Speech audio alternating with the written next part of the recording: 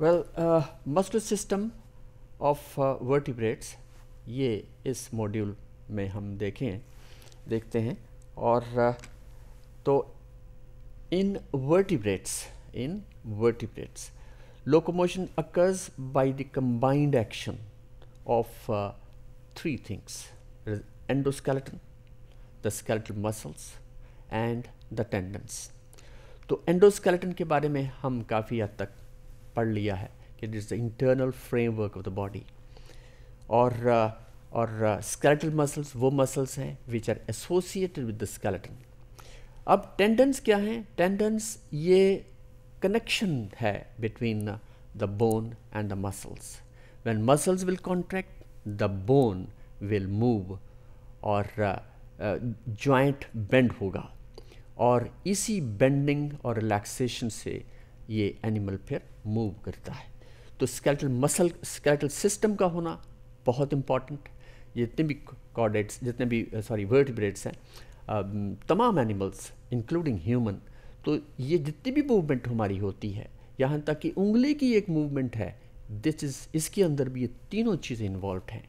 भागते हैं तो इन्हीं के अंदर ये तमाम चीज़ें they work in a very regular और सिंक्रोनसली. ये बड़ा सिंक्रोनाइजेशन है इनके दरमियान, तो ये एनिमल फिर या ह्यूमन मूव करता है. अब टेंडन्स जो हैं they are very tough fibrous bands that attach muscles to the skeleton. और इसे हम डायग्राम में देखते हैं. यहाँ पे this is the knee, this is elbow, और इसके अंदर this is the shoulder girdle और स्कैपुला, और यहाँ से there x tends, this is what is called as the tendon. अब इस टेंडन के आगे फिर ये बाइसेप्स हैं. These are the muscles which are the body muscle जो खासतर इस रीजन के अंदर, और यहाँ पे इसको ओरिजिन कहते हैं क्योंकि वहाँ से जहाँ से ये muscle it takes its origin, muscle takes its origin, और it's very tough, very hard, बहुत स्ट्रॉन्ग टिश्यू है जिसे हम टेंडन कहते हैं. और दूसरी तरफ यहाँ पे दिस इज द टेंडन. तो बाइसेप सेंटर में ये टेंडन और ये टेंडन्स, तो ये तमाम टेंडन्स जो हैं ये फिर बोन के साथ अटैच्ड है.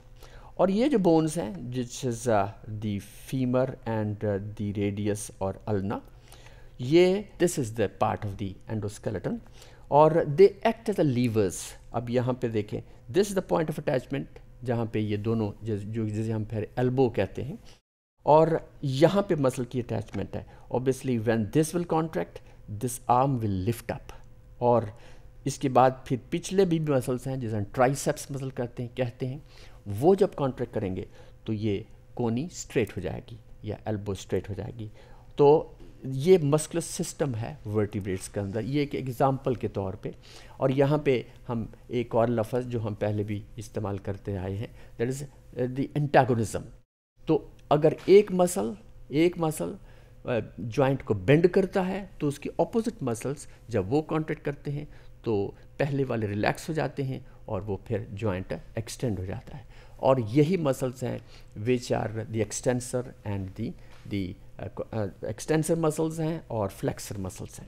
So they work oppositely and this phenomena is called as the antagonism.